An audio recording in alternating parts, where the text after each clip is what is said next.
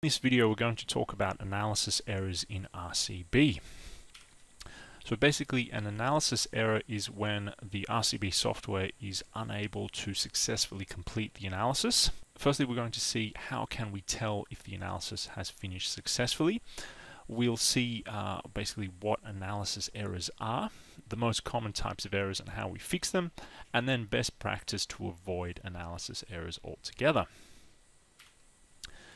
So, how to tell if the analysis has finished successfully? In short, basically in the working area, after we hit solve, static analysis, linear static or second order, after some time, basically we see some results, or the results tab is available. That's probably the simplest way. So either in that black Fortran window, or if we go under reports log file, in more detail, what we need to see, if we look at point number 4, is a time elapsed and then this dotted line at the bottom. So if we see that, then the analysis has finished. The analysis is finished and we have results. So the analysis is finished without errors. Now the key steps in the analysis, basically the points where the analysis can stop for various reasons, is points 1 to 3. So point number 1 is the generation of the wall finite elements. So when we hit F5 on the keyboard when we're modeling, or when we go to solve mesh, the program generates the mesh in the slab zones. The mesh in the walls is automatically generated when we do the analysis, basically at this point number 1, based on the mesh on the top and bottom of the wall. So this is basically one of the most common areas where the analysis can fail, so the automatic generation of the wall finite element mesh. The next step is the assembly of the global stiffness matrix. That's another point where it can crash, the analysis can stop. And then finally, the decomposition of the global stiffness matrix. So if we're watching the solver run and it gets through these points 1, 2, and 3 successfully, we can be confident that it will finish the rest of the analysis. So there's still a bit of analysis left to go, but these are the key steps where analysis errors can occur. So basically, what are analysis errors? We mentioned previously that RCB is not able to complete the analysis. So here we see a screenshot of the analysis Fortran window with one example. So during the global stiffness matrix decomposition, so that was step number 3 from this slide, it's crashed for whatever particular reason. Now, it should be noted these aren't the same as slab meshing errors. So slab meshing errors are covered in separate videos, how we fix them. But it should be noted that slab meshing errors are often the root cause of most analysis errors. So if we spend time to clean up all of the meshing errors, then we will be avoiding the majority of analysis errors. Now, we have many different types of errors. For the remainder of this video, we'll go through a few of the more common ones in an example, but a thorough list is shown in the user manual, which we'll also have a look at. So looking at the user manual, where the analysis errors are detailed is under RCB, analysis and solvers, and errors during the analysis. So here are pretty much all of the errors that occur, particularly the most common ones. So what causes them and the solution as well is detailed. So we'll minimize this, and we'll look at a few errors in practice. So we'll see what happens when they occur and how we fix them. So basically, we'll just go through some of the most common ones that occur. Again, working on the common file that we've been working on in the past few videos, but I've deliberately put some errors in there just to basically to stop the solver to create an analysis error. So we need to mesh first. So we'll just hit update mesh and then we'll run the analysis.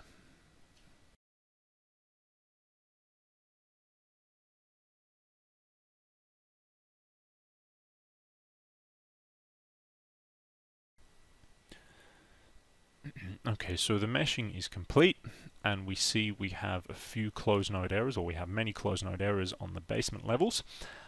But we're pressed for time, we'll ignore them, we'll just jump straight into the analysis, see if we can get this model running. So we go solve linear static, and we will see what happens.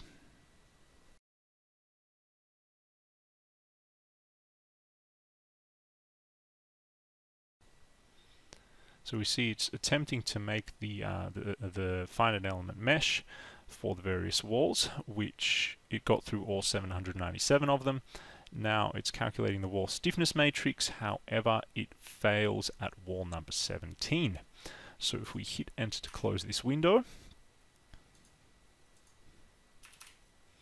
we see we have some error. We can even click on this. We can click on this link in the manual, and that can provide us more information. If we want to see that window again, we simply go to reports, a log file, and we see it here. So it tells us wall number 17 needs to be fixed up. So to find wall 17, we hit Control F on the keyboard, hit wall 17, hit OK. So then this takes us to this location. So first glance, this looks all right, but if I hit Shift E to show the mesh, we see that we have many meshing errors along the wall's length. So what's happening is that these meshing errors are in the slab, basically based on those meshing errors, the incorrect location of the slab mesh, the wall mesh, isn't able to be created correctly. So basically it's crashing at the point where it attempts to decompose or basically analyze the wall stiffness matrix. So how we would fix this, we would get rid of the meshing error. So straight away we can see we have this geometry line node here, which is basically causing the angle of this geometry line and this geometry line to be different from these two wall segments.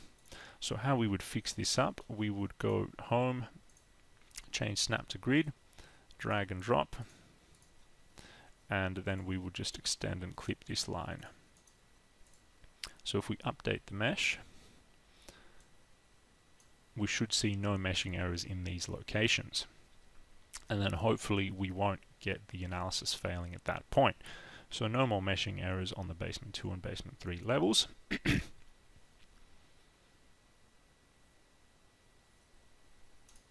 And if we go linear static again, hopefully the analysis will not crash at that location.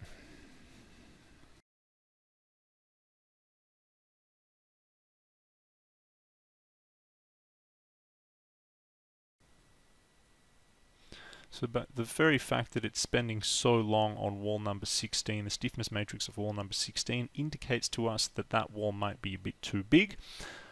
So we could, if we wanted to speed up the analysis, split up wall number 16, but in this case it's all right.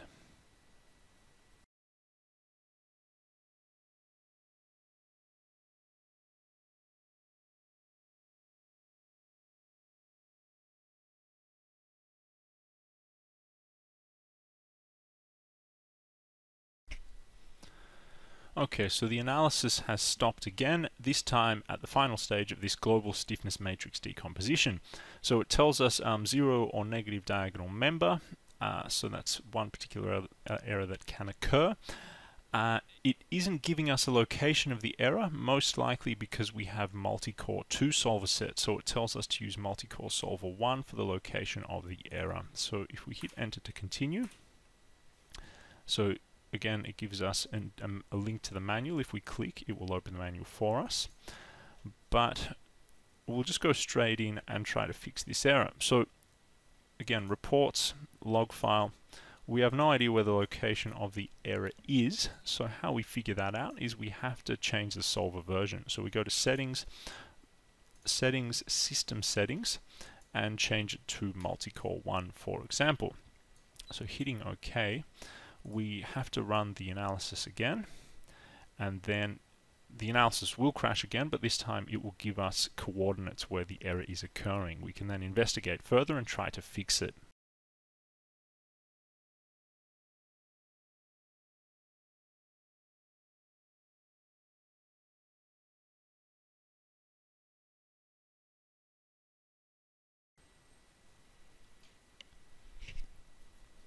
Okay, so the analysis crashed again. However, now we have some X, Y, Z coordinates. Hitting enter. So we have some more information in the manual if we were interested. But we'll just find this location and try to fix it up. So let's go to Reports, Log File, and what we're interested in is the XY coordinates. So I'll just hit Control-C, copy that to the clipboard, but also this Z coordinate, so the floor height, so this 17.55. So basically we just have to go up to the relevant floor where we have a Z of 17.55. We don't look at that minus 8.55, so that's height above below ground. We're not interested in that, we're interested in the absolute height. So 17.55 is this floor, and hit Control F. We search for XY coordinate and simply paste in the coordinates from the report. So if we hit Enter, we see straight away, okay, we've got a beam element sitting outside of the slab zone. So switching on color by thickness, basically these yellow beam elements are basically lines, they're a line of stiffness that gets applied to the slab zone. One of the key requirements for them is that their entire length sits inside of the slab. So to basically to get rid of this error, we just have to pull back the edge of this beam into the slab zone. So if we have snap to corner on, we simply drag and drop that back. So we have to run the mesh again, and then we'll run the analysis, and hopefully this model will now run.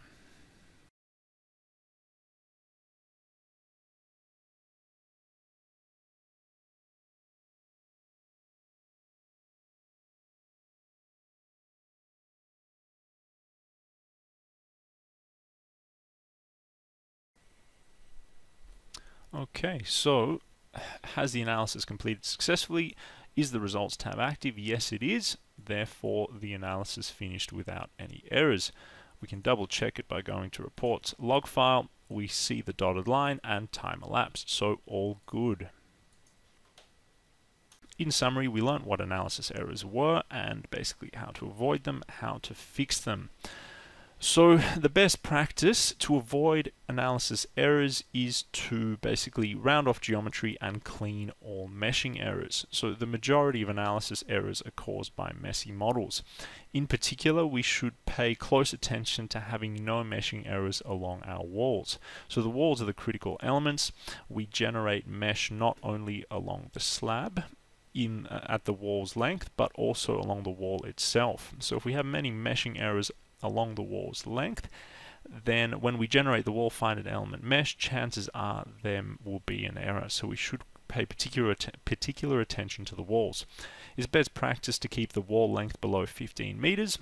So if it's very long, the analysis may not be able to create the stiffness matrix for that wall. And if they're below less than or equal to 15 meters max, then the model runs a little bit quicker. Basically, we want to make sure that for beam elements, their entire length is inside of the slab zone.